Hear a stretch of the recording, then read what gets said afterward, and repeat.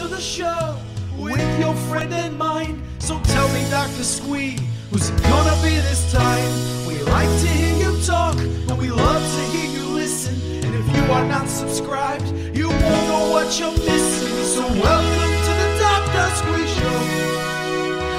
Welcome to the Dr. Squee Show. Welcome to the Dr. Squee Show. Headphones up. Here we go.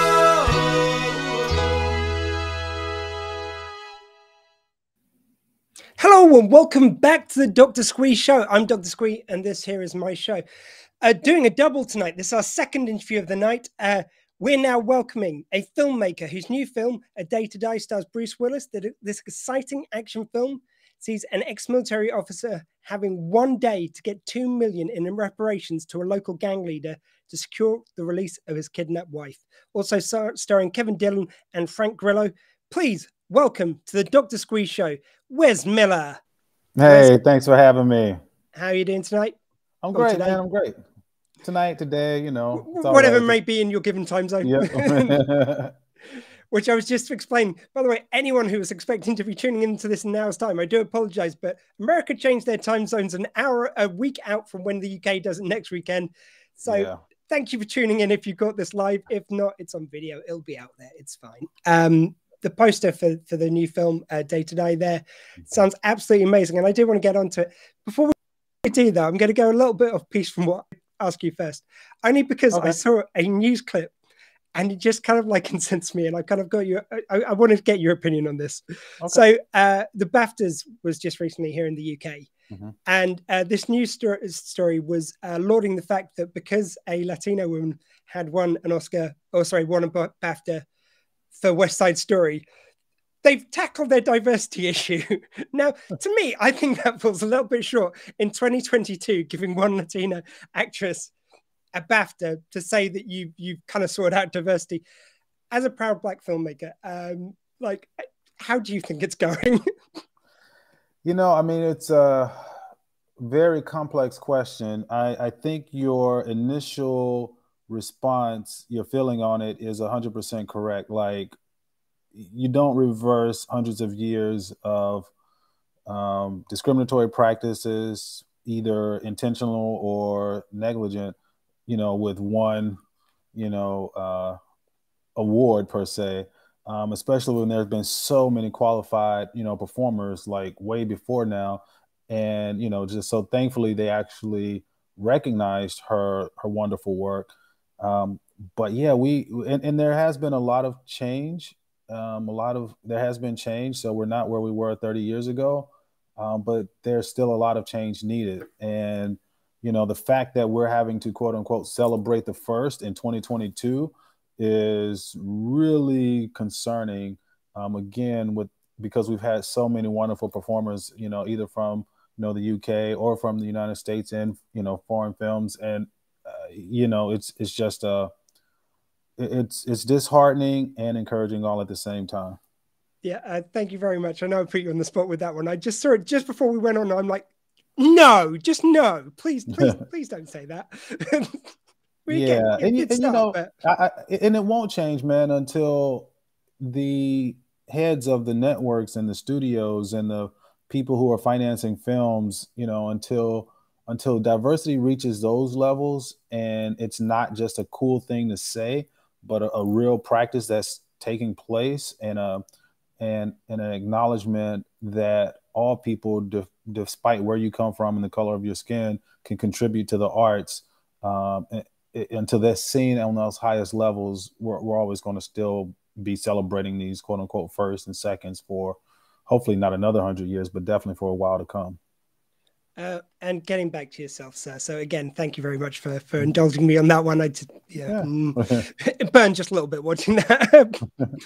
But for you, sir, it seems like you're someone whose star is currently in the ascendancy with your last film, Ron Perlman and a Western, and now you've got this wonderful action film with Bruce Willis. How's it been that kind of like, you seem to have gone quite a roller coaster ride over the last few years with your career? Yeah, I mean, it's been a fun journey. You know, again, it's just beginning for me. You know, I started full-time filmmaking like in 2015. And I love it. It's hard. It's extremely hard. But like being able to work with talented people like the Bruce and the Leon and the Grillo and Kevin Dillon and Ron Perlman and David Jesse from actually over in the UK, Tay and George, like all of my collaborators has just been really wonderful. It's they've helped me grow, and it's been humbling that they actually trust me with pieces of their career. And I've just always worked to continue to get better in the craft and deliver. And yeah, really excited about Day to Die. It's a cool little action film. Yeah, I mean, it seems like at the moment there would be loads of opportunities opening up for yourself. What was it about this story which seemed like the one to tell right now? So when I got the screenplay, the goal was I felt like it was okay, but the plot, kidnapping, $2 million, time, we've seen it. So my goal is like I had to think about myself in a career. What kind of filmmaker do I want to be? And ultimately, Leon actually helped me formulate this, the actor Leon, but it was a filmmaker who makes socially relevant action movies. I want something that appeals to a mass audience because we do this work and we want people to see it. At the same time, I do the work because I enjoy making entertaining, and have something to say. But at the same time, you got to make it entertaining so financiers will finance your work. And so, looking at that, I was like, okay, let me see how can I infuse a little bit more of myself. What can I do to bring, something unique to it and to, quote unquote, elevate it a little bit. And then that's when I went and did the work and developed the character that Leon plays, and just added a few socially relevant links, metaphors, so to speak, that just hopefully while you're on this fun ride, you're getting a little bit more into it as well.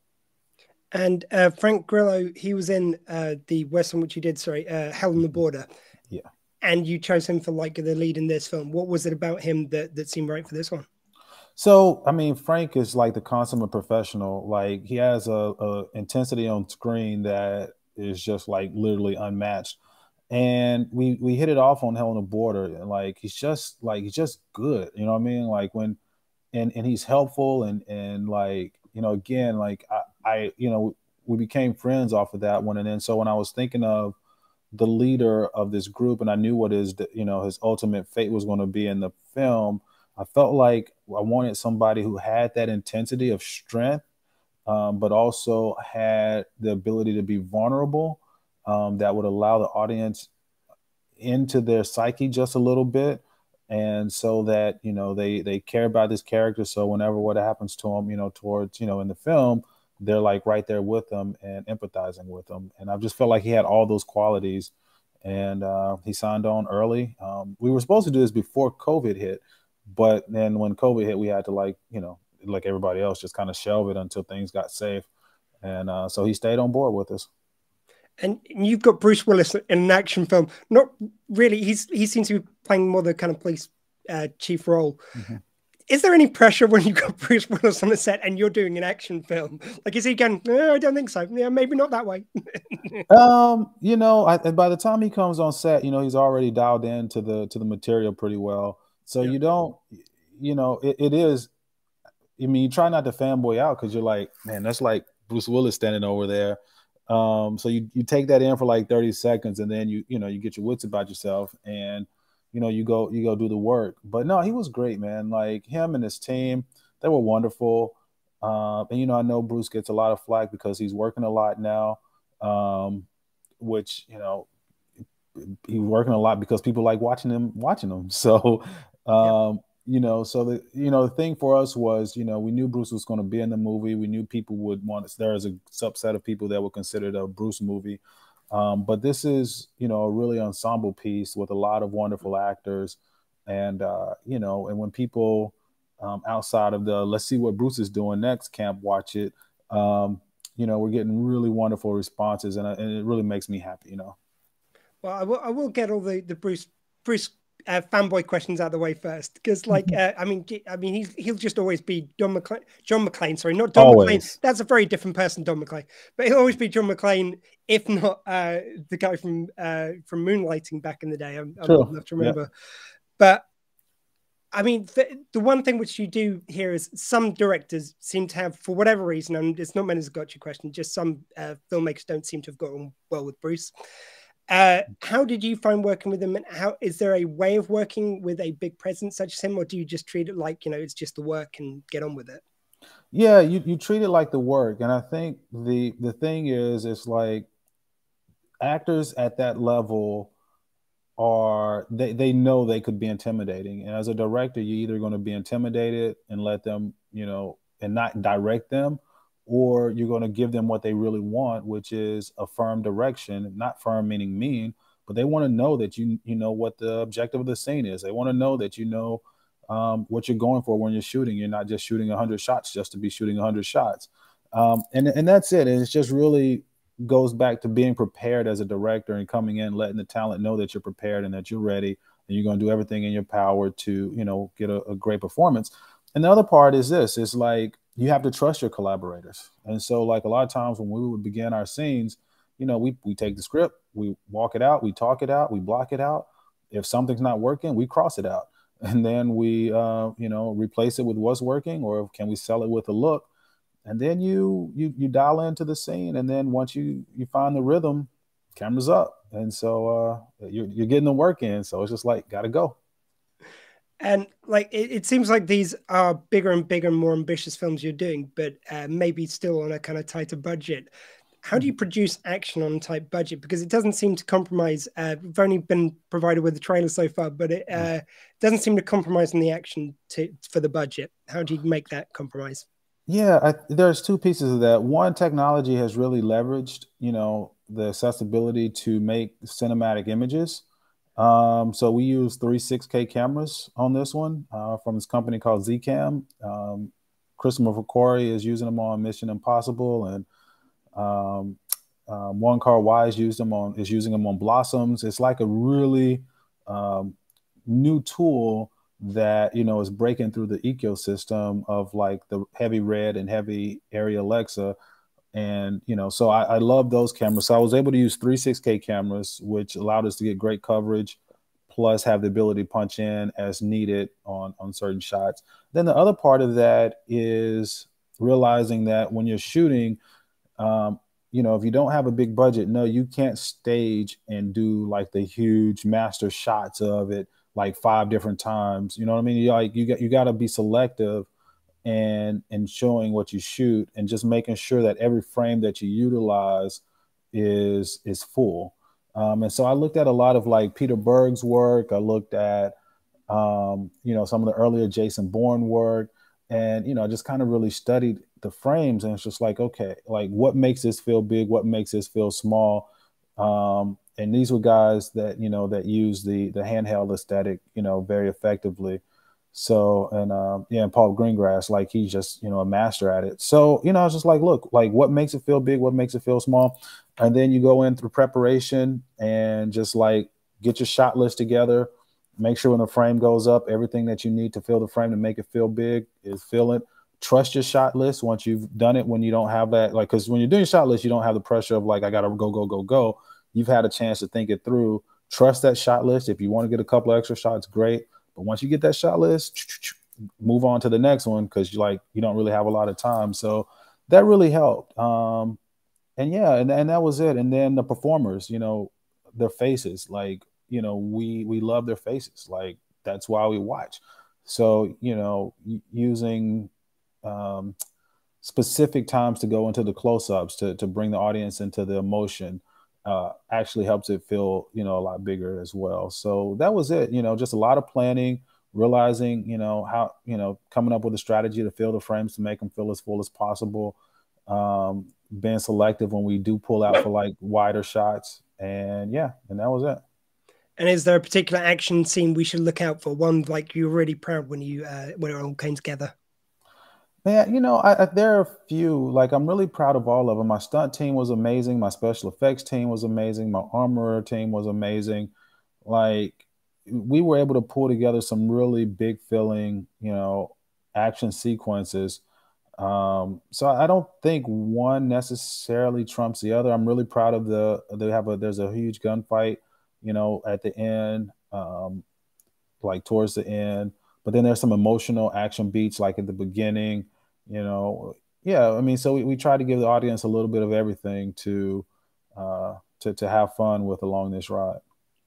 And especially kind of in the times just after the tragic incident on Rust with Alec Baldwin, how do you ensure safety and like still work at a great pace when you're doing something like this? I mean, great question. So we shot this before Rust, it just happened, like we shot in March or April last year, and what Rust was like, August, sometime, September. What happened on Rust is such a tragedy, and so many different safety checks were missed in order for that tragedy to happen. And I think like for us, having a qualified armorer was just like key.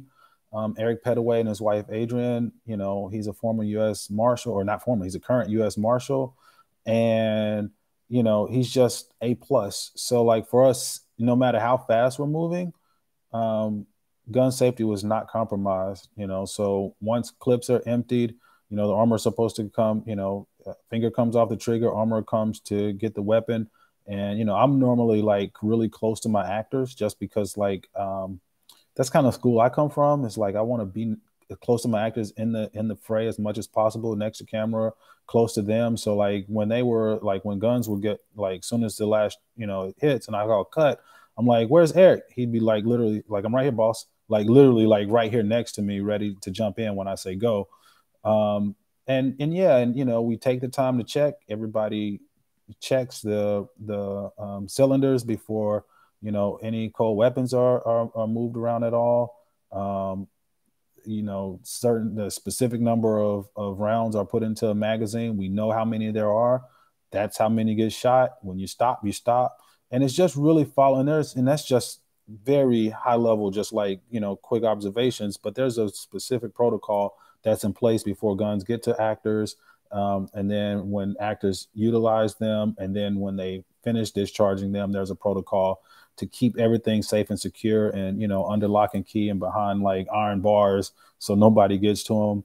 I mean, if you follow safety rules like that have been designed, for years now, like, using practical weapons is really safe. Yeah, and thank you for keeping it safe for all your actors. As a film lover, you want that to be the case, of course. Yeah, man. And there's just something about practical weapons that, like, for maybe like one or two gunshots, maybe going CGI. But if you have a full out fight scene and you're just only going CGI, it's hard to replicate that same energy and feel and even energy. I mean, because there is a sense of danger with any real and weight with your gun in your hand, like your body just feels it.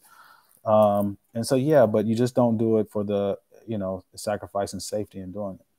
I mean, obviously it's less deadly, but like, it just annoys me. There's something in most films and TV shows when they treat coffee cups, they're doing all this, like, and that's meant to have hot coffee in it. That's one of my pet peeves, man. I'm like, man, if you don't put some liquid in that cup, man, like I can tell it's floating around there. Just put some water in there. That's all you gotta do. You don't have to have scalding coffee. Yeah.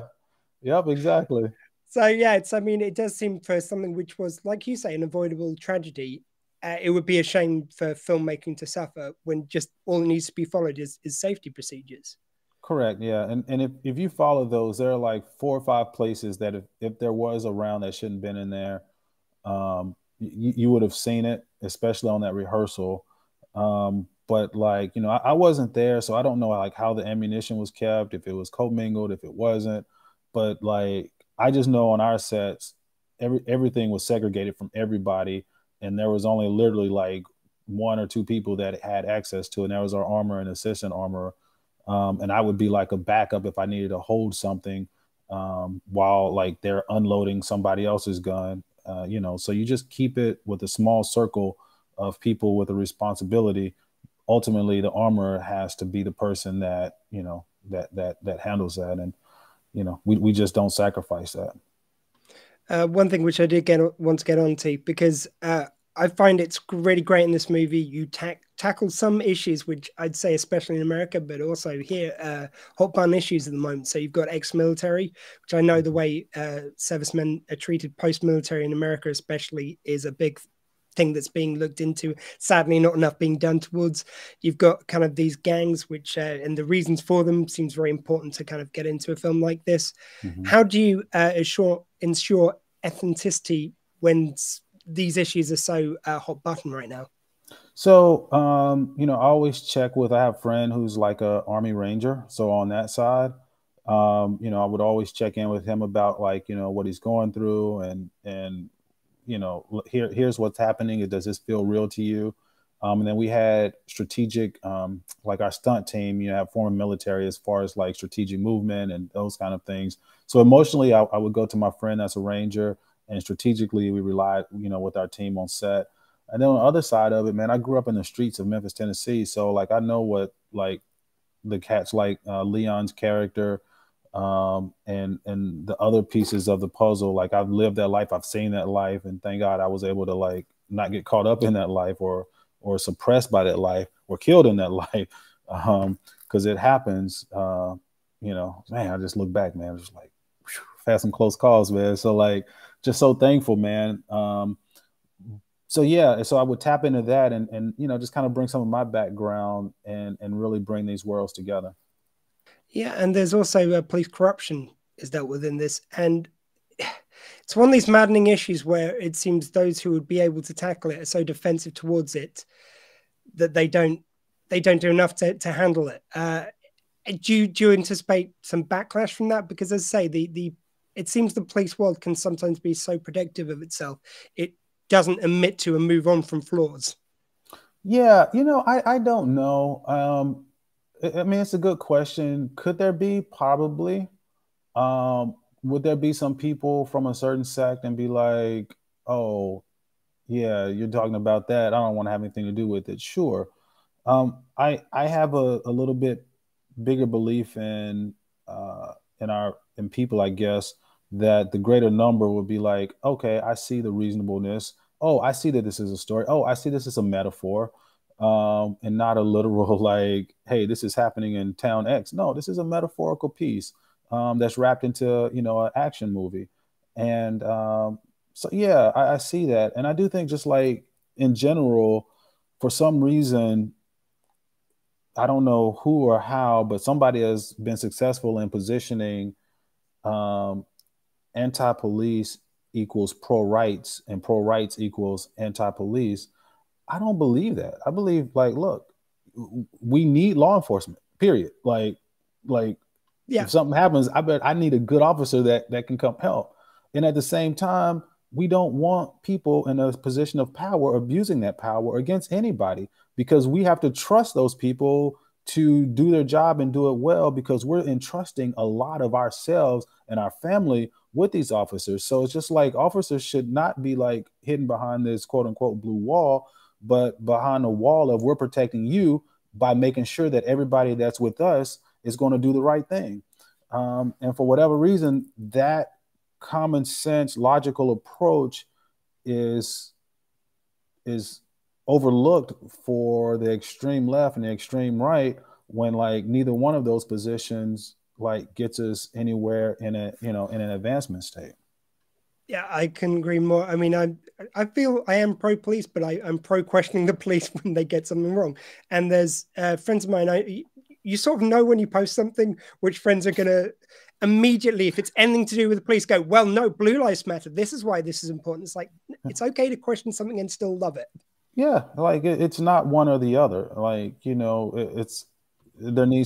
is a happy medium there for both. And I got, my cousin was a chief of police in Jackson, Tennessee. Like, and I just know I've seen good officers and I've seen very bad ones of all colors. Like it's not a white or black. I've had black officers pull me over.